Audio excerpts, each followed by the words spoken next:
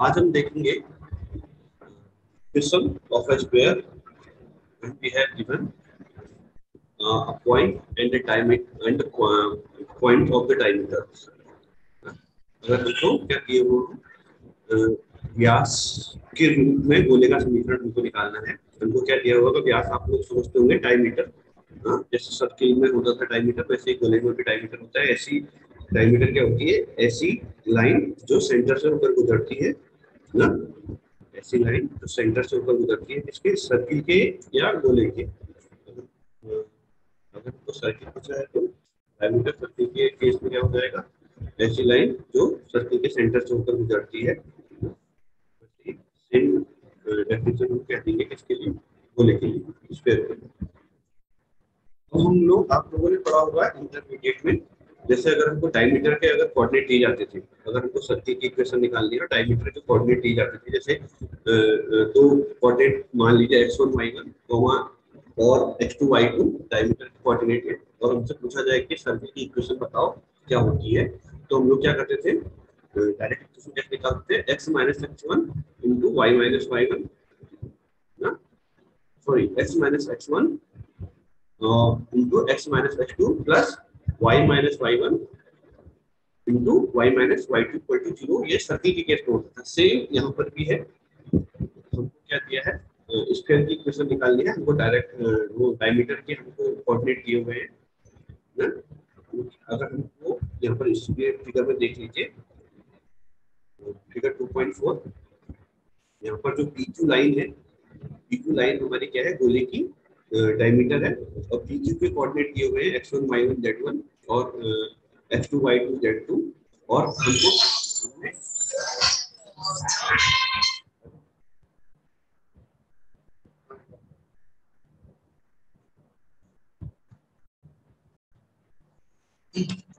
हमको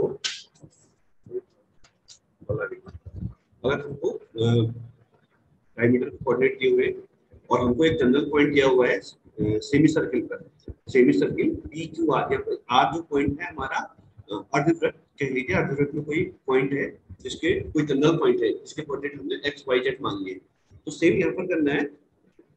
गोले के केस में, स्फीयर के केस में हमारी इक्वेशन क्या हो जाएगी? x minus x1 into x minus x2 plus y minus y1 into y minus y2 plus z minus z1 plus into z minus z2। ये सेम वैसे ही इक्वेशन निकालेंगे ना, जैसे हमने कैसे कहाँ पर निकाली थी? सर्किल के केस में हम जैसे निकालते थे इंटर में। अब यहाँ पर इसने क्या किया हुआ है? इसने जिस हमारी किताब में असल में जो इसने इक्वेशन निकाली हुई है, वो एक आपने पढ़ा होगा इंटर में या फिर 9th या 10th क्लास में, जब हम ज्योमेट्री पढ़ते थे, सर्किल की कोणों के बारे में पढ़ते थे, एंगल के बारे में पढ़ते थे, तो होगा एक डेफिनेशन पड़ी होगी क्या कि अर्धवृत्त पर बना कोण हमेशा समकोण होता है ना। अर्धवृत्त पर बना कोण हमेशा क्या होता है? समकोण होता है। समकोण मतलब, या फिर इंग्लिश में कह लीजिए the angle in a semi circle is a right angle.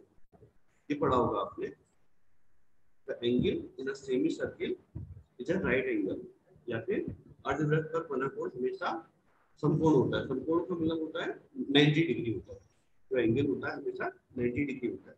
तो उसी कॉन्सेप्ट को इसने यहाँ पर अप्लाई करके आपकी जो गोले की या स्फीयर की इक्वेशन है वो निकाली है। वो कैसे निकाली है इसने? अगर यहाँ पर इसने जो तीन पॉइंट थे इनको मिला दिया, P, Q और R पॉइंट को एक ट्रायंगल हमने यहाँ पर खींच लिया, तो आप ये देख रहे होंगे ये हाफ सर्किल जो भी हमारा ट्रायंगल बना हुआ हाफ सर्किल में बना हुआ है, सेमी सर्किल या सेमी स्फीयर में बना हुआ है, ऐसा कहेंगे।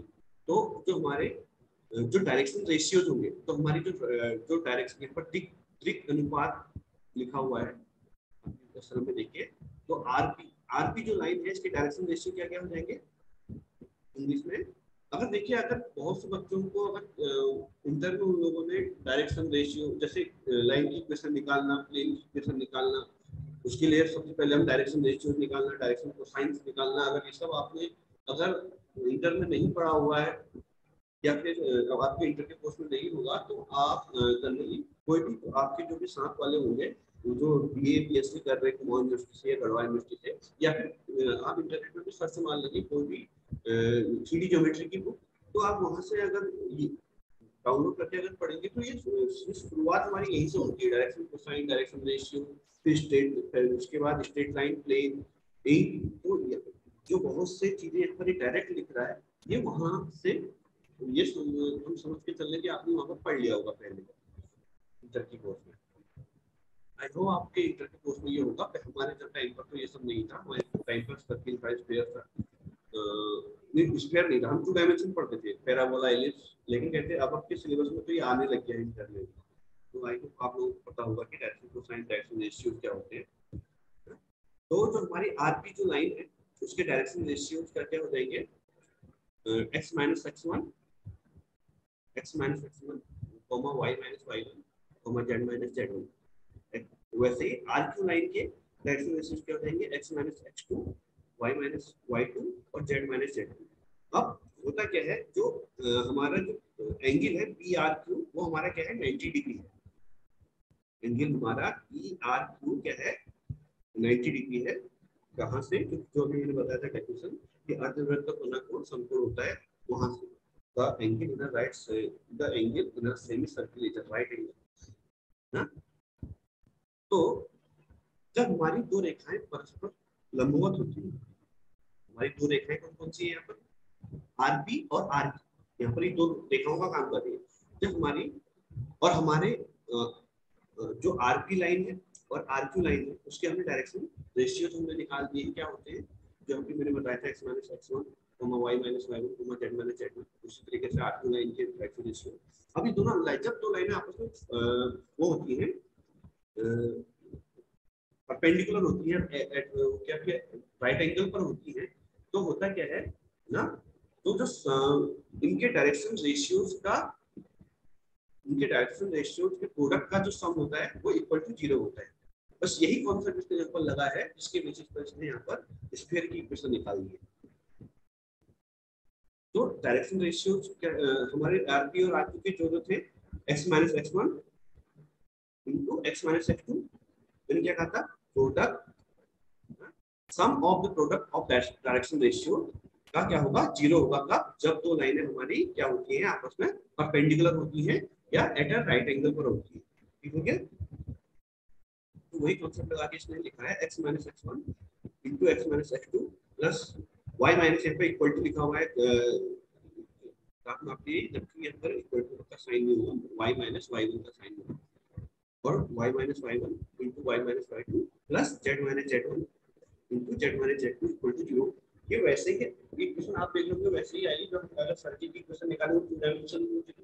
यहाँ पर ये स्फीयर है, ये 3 डायमेंशन में है, लेकिन क्या हुआ एक जेट वाला क्वांटिटी इसमें ज्यादा बड़ा हुआ है। अगर कहते हैं, अगर हम यहाँ पर लिखे x minus x1 x minus x2 plus y minus y1 into y minus y2, तो ये ऐसे सर्किल की इक्वेशन हो जाएगी जिसके डायमीटर के कोऑर्डिनेट क्या क्या हो जाएंगे, x1 y1 x2 y2।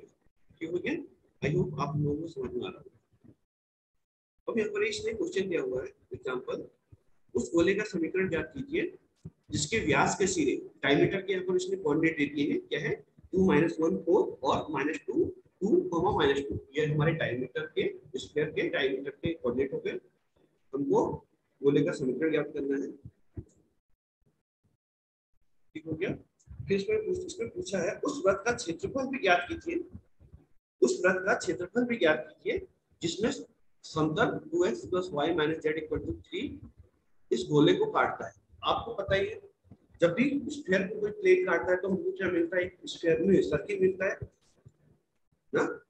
तो सबसे पहला काम हम क्या करेंगे, हमको यहाँ पर स्फीयर की इक्वेशन तो दी नहीं हुई है, तो सबसे पहले हम, और लेकिन स्फीयर का हमको डायमीटर पता है, तो सबसे पहला काम हम क्या करेंगे, स्फीयर के इक्वेशन निकालने का काम करेंगे।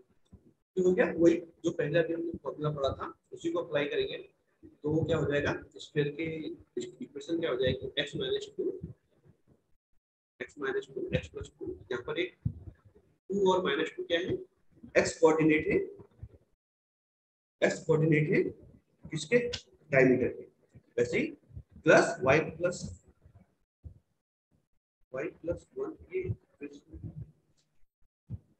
यहाँ पर थोड़ा सा मिसप्रिंटिंग है, देखिए जो भी स्फीयर की इक्वेशन लिख रहा है यहाँ पर मिसप्रिंटिंग क्या है, खाली इसने y प्लस 1 लिखा है, इसमें जबकि क्या आएगा, y प्लस 1 भी आएगा इंटू y माइनस 2 भी आएगा। इसको सही कर लीजिएगा, y प्लस 1 ही 1 लिखा है इसने, y माइनस 2 भी आएगा, plus z minus 4, z minus 2, sorry z minus 4 into z plus 2 equal to 0। तो ये हमारा क्या हो जाएगा, गोले का इक्वेशन, स्फीयर की इक्वेशन। ठीक हो गया। अब हम जैसे ही स्फीयर की इक्वेशन हमको पता लग गई, ठीक हो गया, तो इसके हम सेंटर भी निकाल सकते हैं, इसके हम रेडियस भी निकाल सकते हैं। सेंटर के लिए क्या होता है, minus you minus B minus W centre के कोऑर्डिनेट होते हैं, और under root you square plus B square plus W square minus T क्या होती है, रेडियस होती है। तो उसके लिए हमको क्या करना पड़ेगा, जो हमारी स्फीयर की इक्वेशन निकली है इसको पहले हम जनरल इक्वेशन से कंपेयर कर लेंगे, जो क्या होती थी, x square plus Y square plus Z square plus 2ux plus 2dy plus 2wz plus T equal to 0 से कंपेयर करके हम यहाँ पर इसकी सेंटर और रेडियस निकाल लेंगे। ये आपको पहले की क्लासों में आपने सीख लिया, ठीक हो गया। अब हमको क्या दिया, हमने स्क्वायर निकाल दिया, उसकी रेडियस उसका सेंटर हमको पता लग गया। अब हमको एक प्लेन की इक्वेशन दी हुई है ना, किसी को पूछना है,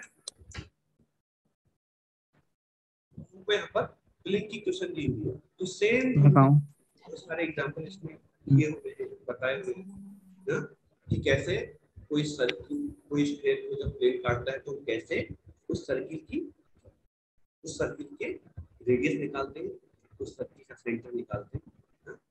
लेकिन हमको क्वेश्चन में पूछा गया है सर्किल का हमको एरिया निकालना है, वृत्त का क्षेत्रफल निकालना है। क्वेश्चन को आप पढ़ेंगे तो क्या है, वृत्त का हमको क्षेत्रफल निकालना है। वृत्त का क्षेत्रफल क्या होता है, पाई आर स्क्वायर, वृत्त का क्षेत्रफल पाई स्क्वायर आर स्क्वायर होता है, आर रेडियस होती है सर्किल की, और सर्किल की रेडियस आप निकाल सकते हैं। कैसे निकालेंगे, पहले सबसे पहले हम क्या निकालेंगे, परपेंडिकुलर लेंथ निकालेंगे। ये आपको समझ में आ रहा होगा, क्योंकि ये क्वेश्चन रिपीटेड टाइप के ही हो रहे हैं, बार-बार नहीं बताना चाह रहा हूं। हम आगे बढ़ते हैं, क्योंकि कल के लेक्चर में हमने 3-4 क्वेश्चन ऐसे देखे ही हुए। अब यहाँ पर है intersection of a sphere and a line, intersection of a sphere and a line. जैसे कोई बॉल है, ठीक है, कोई भी लाइन हो ना, जैसे कोई बॉल है, अब कोई भी अगर लाइन है तो स्फीयर को क्या हो सकती है, आपको टच करेगी, टच करेगा तो हमेशा एक पॉइंट पर टच करेगा। जब भी कोई लाइन या फिर कोई प्लेन किसी स्फीयर को टच करता है तो सिर्फ एक पॉइंट पर टच करेगा, और या फिर इसको टेंजेंट भी कह देते हैं। अगर कोई स्फीयर, कोई सर्किल को कोई लाइन सिर्फ टच कर रही है एक पॉइंट पर, तो हम क्या कह देते हैं, जो वो लाइन है उस सर्किल की टेंजेंट है। सेम कॉन्सेप्ट यहाँ पर है ना, अगर कोई स्फीयर किसी लाइन को टच कर रहा है तो एक पॉइंट पर करेगा, लेकिन अगर कोई स्फीयर या फिर कोई लाइन किसी स्फीयर को इंटरसेक्ट कर रही है तो एटलीस्ट 2 पॉइंट पर इंटरसेक्ट करेगी। जैसे आप कोई खुली बॉल ले लीजिए, हाँ, और उसमें अगर कहते हैं, अगर आप कोई सुई आर पार कर देंगे, अगर कहते हैं किसी को खुली बॉल के जो कि गोला है उसके आर पार कर देंगे अगर सुई, तो आप देखेंगे एक तो ऊपर का सिरा और एक नीचे का सिरा कांटेक्ट में आ रहा है, किससे, वो स्फीयर के ना। तो अगर इंटरसेक्ट कर रहा है तो 2 पॉइंट पर करेगा, और टच कर रहा है तो 1 पॉइंट पर करेगा। तो वही कॉन्सेप्ट इसने यहाँ पर लगाया है। हमको एक कोई गोले की इक्वेशन ले ली है अपनी स्फीयर की, x square plus Y square plus Z square, general equation ले ली है, plus 2ux plus 2by plus 2wz plus t equal to 0। और एक हमने लाइन की इक्वेशन ले ली है, हाँ, जो लाइन कैसी है, जो किसी पॉइंट अल्फा बीटा गामा से होकर गुजर रही है, हाँ, और उस लाइन की डायरेक्शन कोसाइंस क्या है, एल एम एन। जरूरी नहीं हो एलिमेंट कोसाइन ही हो, डायरेक्शन कोसाइन ही हो, अगर हो सकता है एलिमेंट डायरेक्शन रेशियो भी हो सकते हैं, अगर, लेकिन अगर L M N direction cosine से, तो डायरेक्शन कोसाइन में हमको एक रिलेशन पता होता है क्या, कि under root of L square plus M square plus M square हमेशा क्या होता है, 1 होता है। तब केस में जब L M N direction cosine से, और अगर L M N direction ratios है, तो इसमें ऐसा कोई कंडीशन नहीं होती है कि इनका स्क्वायर किसके बराबर होगा। समझ में आया होगा। तो यहाँ पर हमको लाइन की इक्वेशन दी हुई है, जो अल्फा बीटा गामा से होकर गुजर रही है, और इसके direction cosine L M N, ठीक हो गया। अब अगर ये लाइन इस स्फीयर को इंटरसेक्ट कर रही है, तो जाहिर सी बात है हम क्या करेंगे, इक्वेशन 2 देखिए, यहाँ पर इक्वेशन 2 देखिए, जो हमको लाइन की इक्वेशन दी है हमने इसको आर के बराबर मान लिया, कहीं पर लैम्डा के बराबर मान लिया जाएगा, इससे कोई फर्क नहीं पड़ता, कुछ भी लिखो, ठीक हो गया। तो अगर मैं यहाँ पर एक्स निकालूं, ये तीनों ही x minus alpha upon L, y minus beta upon L, and z minus gamma upon L, ये तीनों ही एक तो आपस में बराबर है, लाइन की इक्वेशन ऐसे ही होती है, लाइन की इक्वेशन। और ये हमने किसी कांस्टेंट, हां किसी कांस्टेंट के इक्वल मान लिया, हां कांस्टेंट के इक्वल मान लिया, यहाँ पर हमने इसको r मान लिया। तो इसका मतलब क्या होता है, अगर मैं यहाँ से x निकालूं तो किसके बराबर आएगा, एल आर प्लस अल्फा या alpha plus L R. x बराबर मेरा आएगा अल्फा प्लस एल आर, वैसे ही मेरा y बराबर आएगा किसके, बीटा प्लस एम आर भी, और वैसे ही z मेरा किसके बराबर आएगा, गामा प्लस एन आर। ठीक हो गया। अब जो ये जो तीन पॉइंट निकले हमारे, alpha plus L R, beta plus M R, gamma plus N R, ये क्या होता है, जो आर है, जैसे इसको आप ऐसे समझिए, इसको आप ऐसे समझिए जैसे ये लाइन है, जो लाइन की क्वेश्चन दे रखी है, ये जैसे पूरी कोई मेरे अगर वीडियो में दिख रहा होगा, जैसे पूरी कोई लाइन है, इसकी इक्वेशन मान लो, इक्वेशन जो 2 दी है वो है, ये कोई लाइन है, ठीक हो गया। अब अगर मेरे को ये पूरी लाइन में अगर मेरे को इस पॉइंट के अगर मेरे को कोऑर्डिनेट चाहिए, तो क्या करते हैं, ये पॉइंट मेरे को दिया हुआ है, जैसे ये दो मेरे जो उंगलियां मेरी आप देखते होंगे, ये दो, ये पूरी कोई लाइन दी हुई है, इस लाइन की इक्वेशन दी हुई है, इस लाइन में मेरे को इस पॉइंट क्या, इस पॉइंट पर मेरे को बताना है कि कितनी डिस्टेंस है, यहाँ से इस पॉइंट की डिस्टेंस बतानी है, इस पॉइंट की।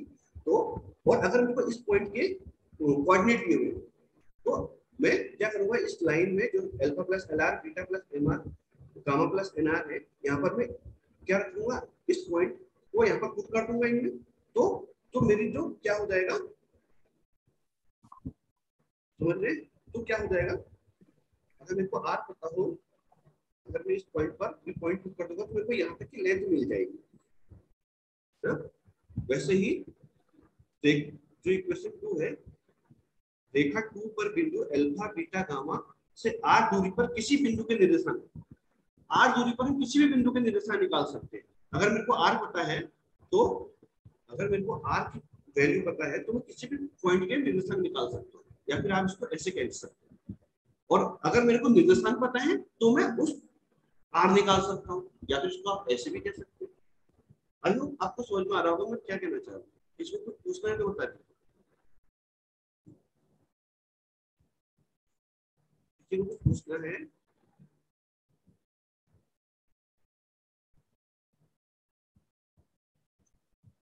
हेलो,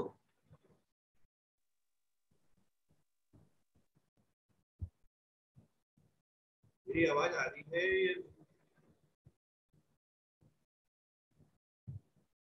यस सर, आ रही है।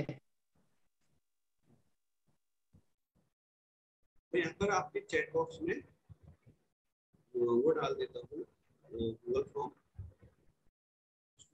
कर दीजिए आप लोग।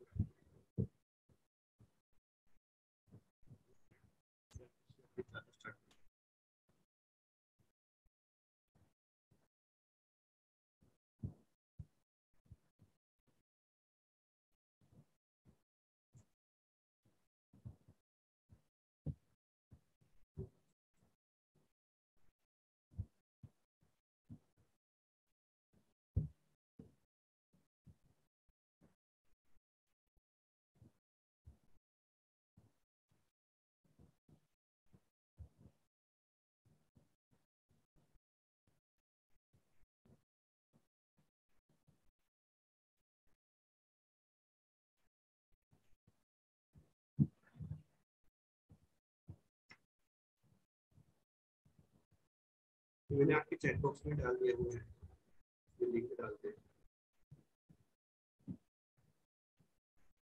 अटेंडेंस कर लीजिएगा आज की।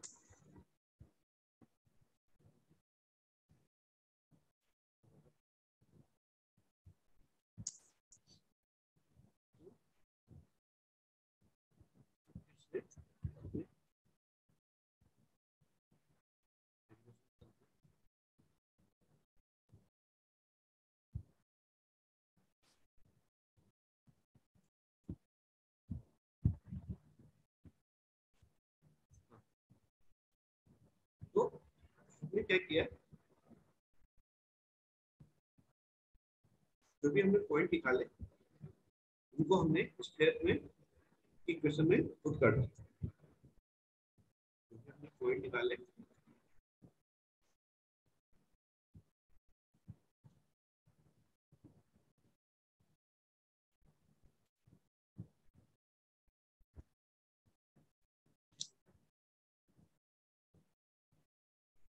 तो जो हमारी alpha plus L R beta plus M R gamma plus N R जो हमारे पॉइंट निकले थे एक्स वाई जेड ना, तो हमने इक्वेशन 1 में पुट कर दिए। तो उसके बाद हमको क्या मिलेगा, अब देखिए यहाँ पे क्या था, जो हमको लाइन की इक्वेशन दी हुई थी हमको उसमें कहा ही है कि अल्फा बीटा गामा से ऊपर एक पॉइंट दिया हुआ है, उसके ऊपर ये लाइन जा रही है, ठीक हो गया। तो इसका मतलब वो पॉइंट को गिवन तो कोई नंबर होंगे 1 2 3 कुछ भी नंबर होंगे अल्फा बीटा गामा की वैल्यू, डायरेक्शन कोसाइन भी हमेशा नंबर ही होते हैं।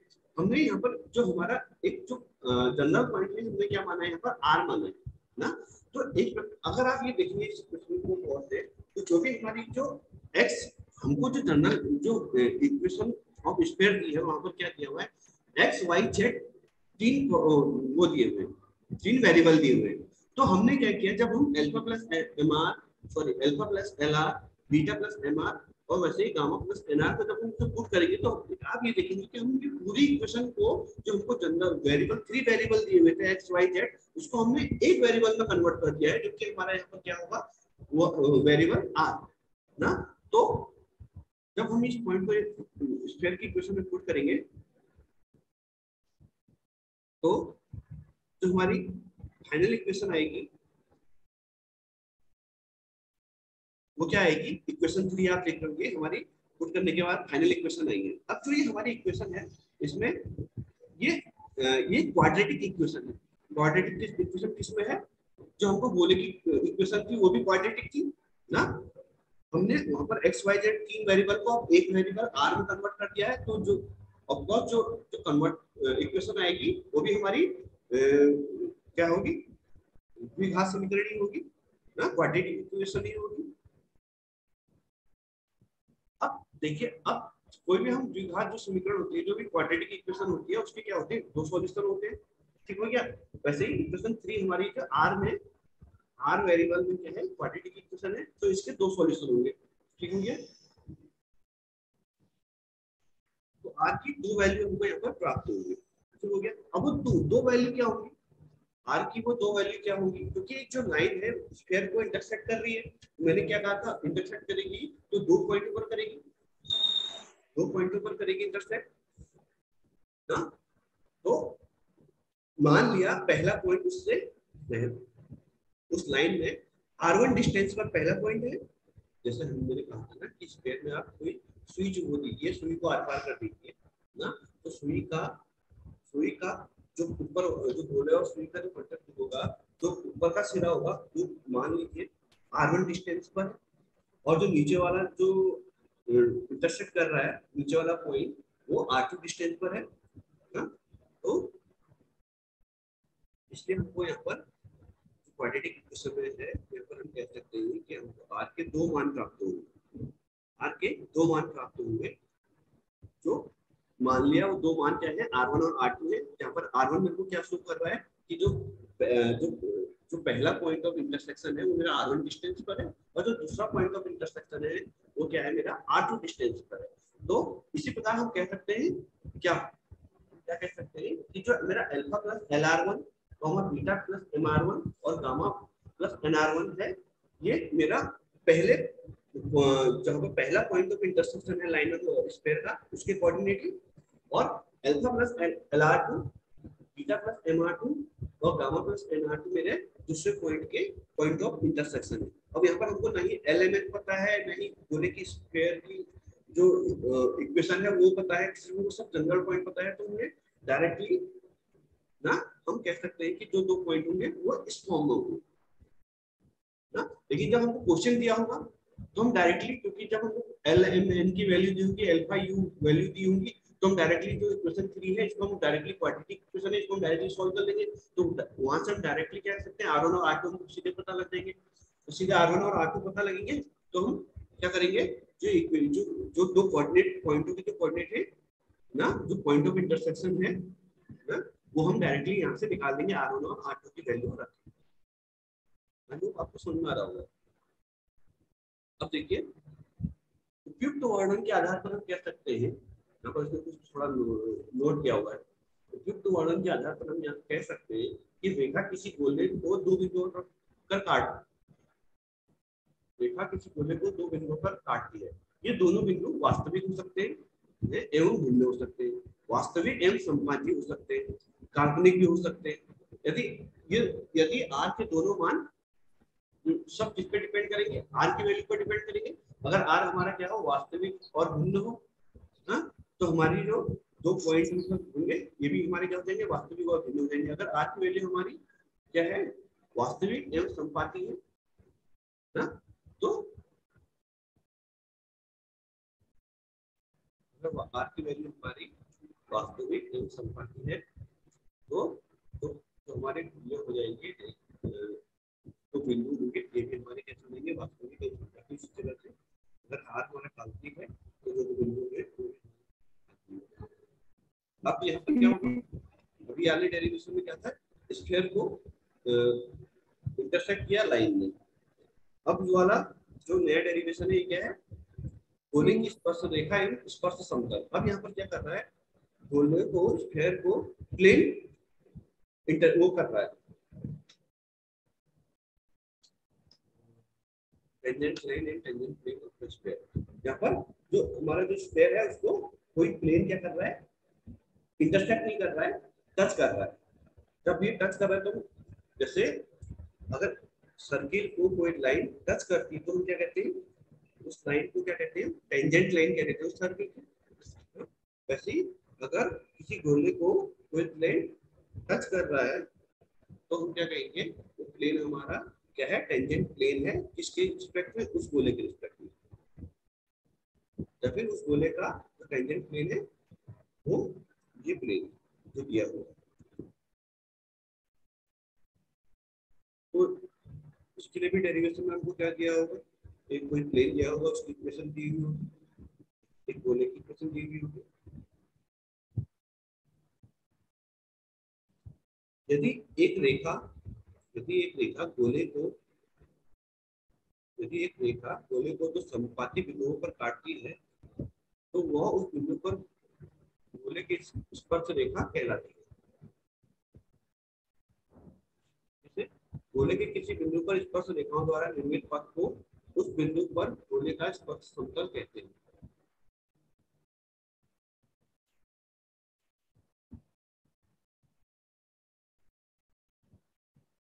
क्वेश्चन 1 है, यहाँ पर क्या दिया हुआ है, गोले की इक्वेशन और हमको एक प्लेन की इक्वेशन दी हुई है। प्लेन किस तरीके है, जो हमारा अल्फा बीटा गामा से पॉइंट से होकर गुजर रहा है। अब अगर जो अल्फा बीटा गामा है, अगर वो हमारा पॉइंट ऑफ क्या है, स्पर्श पॉइंट है, मतलब तो वो जो अल्फा बीटा गामा हमारा ऐसा पॉइंट है जो प्लेन पर भी है और जो गोले पर भी है। मतलब इसका मतलब दोनों उस अल्फा बीटा गामा पॉइंट पर प्लेन और स्फीयर दोनों आपस में क्या कर रहे होंगे, एक दूसरे को टच कर रहे होंगे। तो अल्फा बीटा गामा हमारी गोले की इक्वेशन को सेटिस्फाई करेगा। इक्वेशन 2 अल्फा बीटा गामा को हमने गोले की इक्वेशन पर रख दिया हुआ है, तो वो क्वेश्चन को इक्वेशन 2 में। अब हमको क्या निकालना है,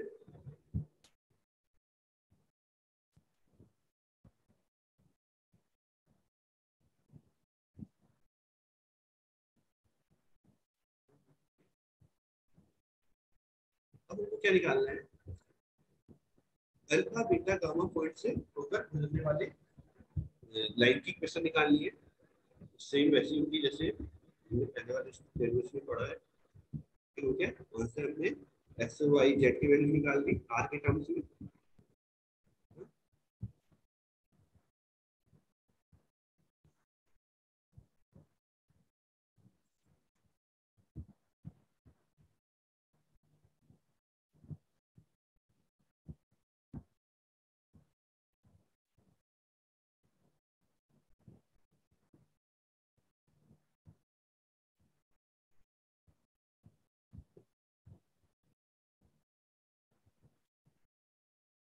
हो गया।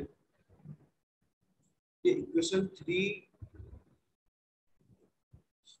से हमने एक्स वाई जेड के पॉइंट निकाले, हमने इसको बोले कि इक्वेशन में रखा। ये सेम यहाँ तक तो डेरिवेशन हमने जो अभी पहले पढ़ा था एकदम सेम पहले की तरह है।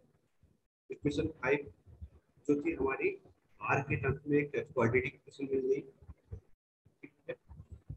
अब यहाँ पर देखिए इक्वेशन 5 में अगर एल एम एन अगर डायरेक्शन कोसाइन है तो यहाँ पर जो आर स्क्वायर का जो कोएफिशिएंट है वो 1 हो जाएगा।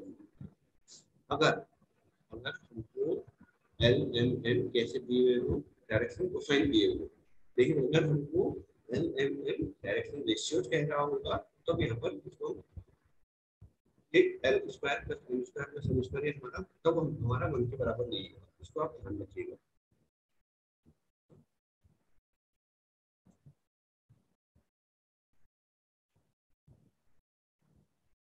क्वेश्चन 5 के बाद देखिए इस समीकरण से स्पष्ट है कि आर का एक मान शून्य है। देखिए हमने क्या किया, एक्स वाई जेड निकाल के alpha plus L R, beta plus M R, gamma plus N R निकाला, हमने गोले की क्वेश्चन में रखा, ठीक हो गया। अब क्योंकि अल्फा बीटा गामा हमारा गोले को भी टच कर रहा था ना, तो वो उसकी इक्वेशन को भी सेटिस्फाइड करेगा।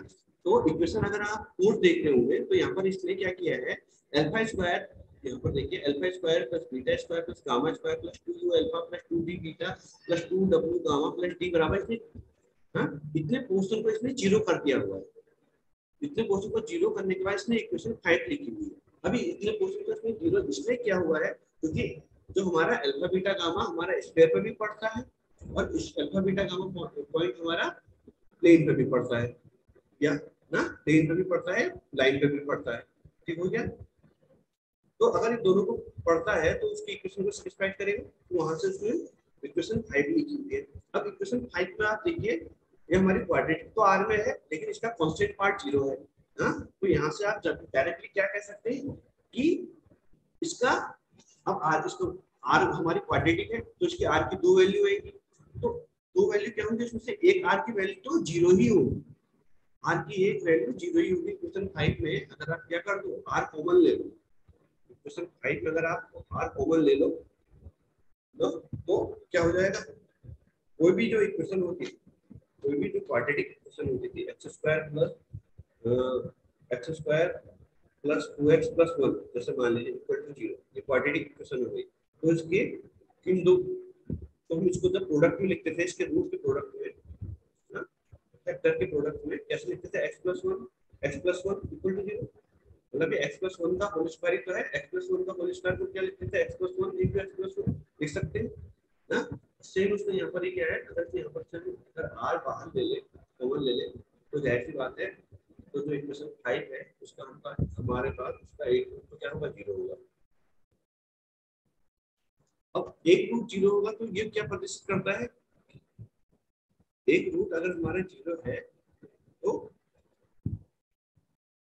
ये क्या शो करेगा, इस एक रूट को अगर आप यहाँ पर रख दें, इस पॉइंट पर आर बराबर का 0 रख दें, अल्फा जो हमारी पॉइंट लिख लेते हैं alpha plus L R, beta plus M R, gamma plus N R, अगर यहाँ आर बराबर का 0 रखते हैं तो जाहिर सी बात हमारा पॉइंट क्या निकल जाएगा, अल्फा बीटा गामा ही निकल जाएगा ना, यही तो शो कर रहा है।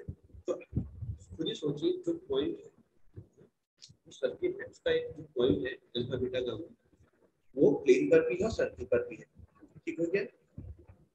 अल्फा प्लस एल आर क्या होता था ना, आर डिस्टेंस पर पॉइंट की कोऑर्डिनेट। अब जो आर डिस्टेंस वो मेरी 0 है, अगर वो मेरी आर डिस्टेंस 0 है तो इसका मतलब ना, तो इसका मतलब क्या होगा, जो अल्फा बीटा गामा जो पॉइंट है मेरा सर्किल पर भी होगा, स्फीयर पर भी होगा और प्लेन पर भी होगा ना।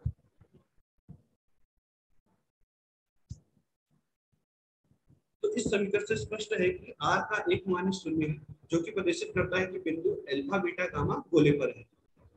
हाँ? अब रेखा समीकरण 3, गोले के बिंदु अल्फा बीटा गामा पर स्पर्श रेखा यदि r का दूसरा मान भी शून्य हो, r का दूसरा मान भी शून्य हो, यह तभी संभव है कि जबकि समीकरण 5 के दोनों मूलों का योग शून्य हो।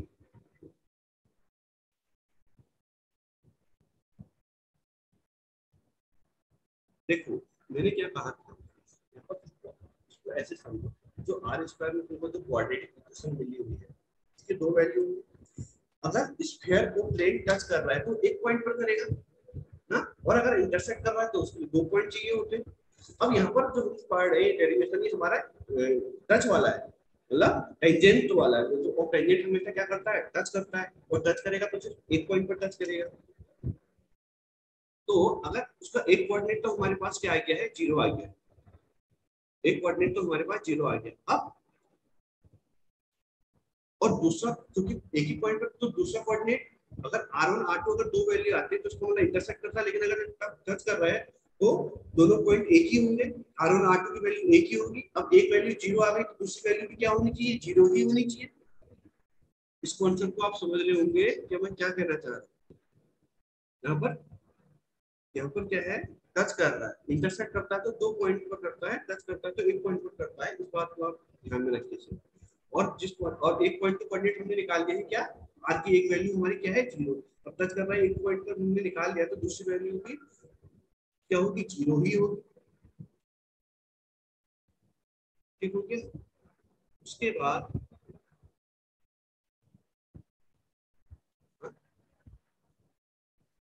हम कह सकते हैं, अब देखो जो इक्वेशन 5 है आपने पढ़ा होगा, क्या पढ़ा, जैसे कोई भी इक्वेशन द्विघात की समीकरण दी हुई है, द्विघात की जैसे समीकरण दी हुई है, एक ax square plus by square, sorry ax square plus bx plus c equal to 0, ये कोई द्विघात समीकरण है या फिर क्वाड्रेटिक इक्वेशन है। कौन सी, ax square plus bx plus c equal to 0। ठीक हो गया। अब अगर इस द्विघात समीकरण के दो रूट मैंने मान लिया, alpha plus beta, alpha plus beta इसके दो रूट मान लिए, तो रूटों का सम क्या होता था, अल्फा प्लस बीटा क्या होता था, माइनस बी अपॉन ए, और रूटों का प्रोडक्ट क्या होता था, अल्फा बीटा सी अपॉन ए, यही तो होता था। और जो हमारी द्विघात समीकरण है उसको हम किस फॉर्म में लिख सकते हैं, ऐसे भी तो लिख सकते हैं, x square minus sum of root into x plus product of the root equal to 0। ये आप समझ लीजिए, आपने इंटर में पढ़ा होगा ना, कोई भी द्विघात समीकरण कैसी होती है ना, x square minus sum of root, ना एक्स का कोएफिशिएंट क्या होता था, सम ऑफ रूट, और जो कांस्टेंट पार्ट होता था वो क्या होता था, प्रोडक्ट ऑफ द रूट ना। तो सेम चीज यहाँ पर है, आर स्क्वायर जो इक्वेशन 5 है, तो ये द्विघात समीकरण है ना, तो इसका दो रूटों का सम हमने निकाल दिया, r1 और r2 हमारे पॉइंट जीरो पर ही होंगे, r1 और r2 ना, तो दोनों मूल जीरो ही होंगे। तो और रूट सम r1 r2 क्या होते हैं, रूट होते थे, और रूटों का सम बराबर क्या होगा, रूटों का सम क्या होता था, जो r का कोएफिशिएंट होता था, r का जो कोएफिशिएंट होता था यही तो होता था रूट का सम ना। रूट का सम क्या होता था, r, जैसे कोई भी इक्वेशन की आप अपनी कॉपी में करके देख लीजिए इसे, कोई भी अगर द्विघात समीकरण की होती थी, जैसे x square plus A x plus B equal to 0, तो एक्स का कोएफिशिएंट यहाँ पर क्या है, ए है। तो अगर जो एक्स स्क्वायर प्लस ए एक्स प्लस बी जो इक्वेशन है, अगर इसके आप रूट निकाल दो, कोई रूट होंगे ना, ऐसी बात है, उन दो रूटों का सम कर दो तो वो ए के बराबर ही आएगा। ए क्या होता था, एक्स का कोएफिशिएंट। आई होप अब आप ये समझ रहे होंगे ना। तो यहाँ पर आर का कोएफिशिएंट क्या है, alpha L into alpha plus you plus M into beta plus B plus N into gamma plus W equal to 0। तो यही जो रिलेशन है हमारा, ये कौन सा रिलेशन होगा, कोई भी प्लेन किसी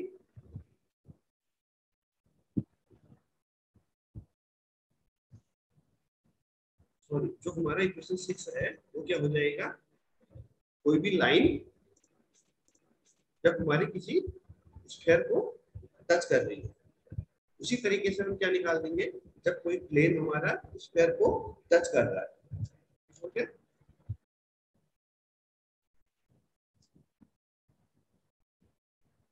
वो हम कैसे निकालेंगे, इक्वेशन 6 के बाद देखिए, इक्वेशन 6 के बाद देखिए, अगर जो हमारी इक्वेशन यहाँ पर अल्फा, जो हमारी इक्वेशन 3 थी, यहाँ से अगर हम L बराबर निकाले तो क्या आएगा, x minus alpha upon are, और वैसे ही m बराबर निकाले तो क्या आएगा, y minus beta upon are.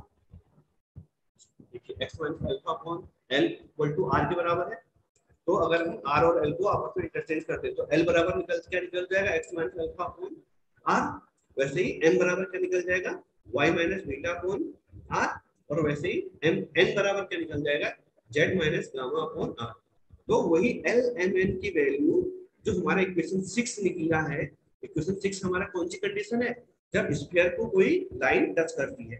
और अगर यहाँ पर l की जगह पर क्या कर दूं, ये वैल्यू पुट कर दूं जो मैंने हमने अभी निकाली, क्या x minus alpha upon r, n की जगह y minus beta upon r, और n की जगह gamma minus z minus gamma upon r। अगर मैं ये पुट कर दूं, और क्योंकि अपॉन r सबके अपॉन में है तो r और r नॉट इक्वल, r को उधर ले जाएंगे, तो जो फाइनली जो इक्वेशन मिलेगी, तो फाइनली इक्वेशन मिलेगी वो कौन सी मिलेगी, ये वाली मिलेगी जहां पर मेरा कर्सर है। देखिए तो ये कौन सी इक्वेशन होगी, ये कौन सी इक्वेशन होगी, ये मेरी वो इक्वेशन होगी जब स्फीयर को प्लेन टच कर रहा है।